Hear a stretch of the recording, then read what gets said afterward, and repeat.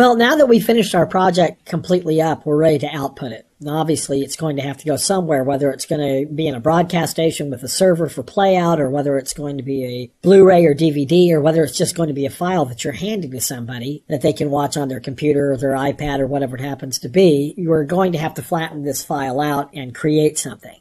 So basically, if the screen was a little bit wider, you'd see a button here for this, but remember that little down arrow because my screen isn't quite wide enough, and I can go to Export and then Print to File.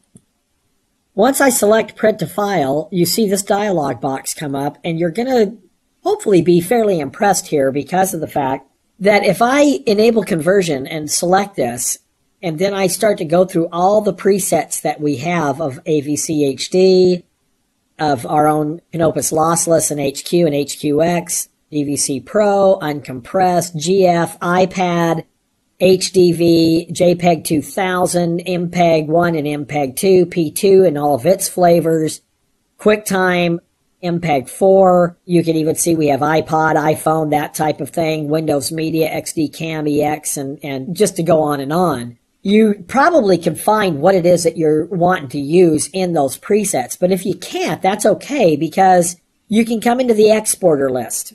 And in the exporter list, what we need to do is just look for the different types that we are trying to use. Now, if this gets a little bit too long, then we can just come in here and say, you know what, I just want to look at the H.264 stuff.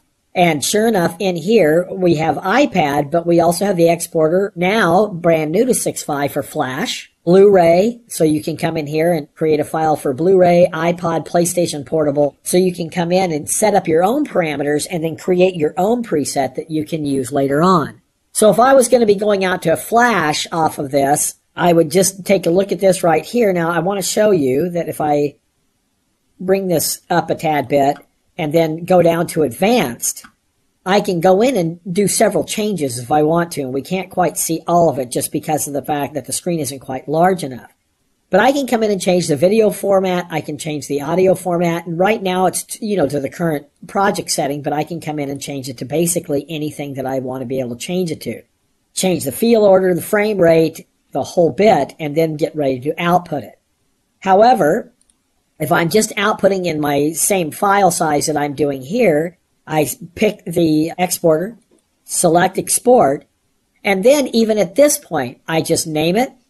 I can do the basic settings right here, such as what profile I want to use, the bit rate I want to use, whether it be variable or constant, what my average and max bit rate is, what quality that I want to have, the format for audio and the bit rate setting for that. Plus, you have extended settings, and each one of the different file exports looks basically the same way, except for, the settings are a little bit different.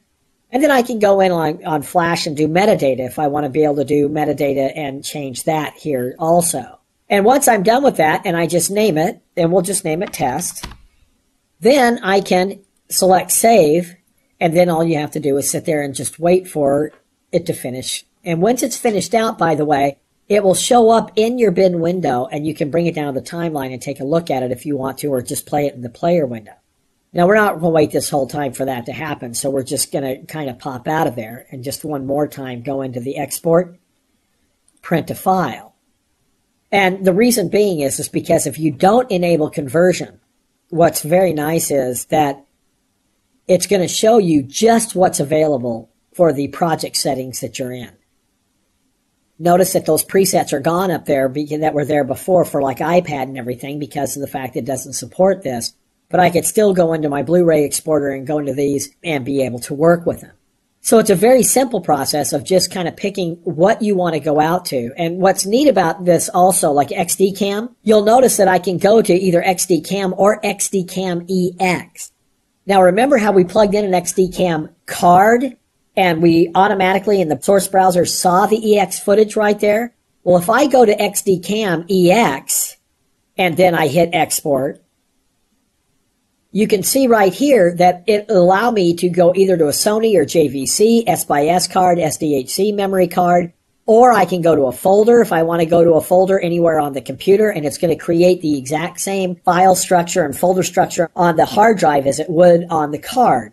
And you can pick things such as segment encode. Now, segment encode is kind of a neat thing, and you'll see this on all MPEG-based file types. when you go in and let's say you're working in EX, all the EX footage that you did not put a filter on or does not have some kind of change on it, it's just sitting there, it's going to just copy that instead of re-encode it. So basically you can pick a segment encode to speed it up. You can pick your mode here, whether you want SP25 or HQ35. The quality, you can sit there and pick, okay, if I want to do super fine or fine, it's going to take a little bit longer, obviously. And I can pick whether I want my closed group of pictures and my audio stereo. And plus I have some metadata that I can put in here. Now, if I had the card plugged in, I could pick that card and I would be able to pick the drive letter right there. And after I've picked everything else, I just hit OK. And it would literally write in its native format back to Sony EX and write directly back to the card, just in the way that we read it directly from the card and able to edit it in its native format on. I'm going to go ahead and hit cancel here. But the same is true of all those formats.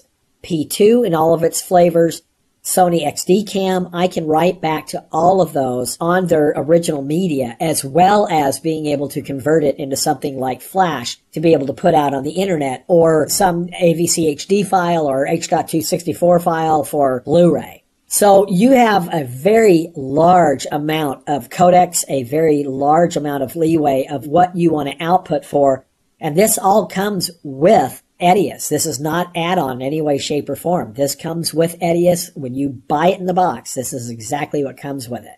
But that's how you output the file.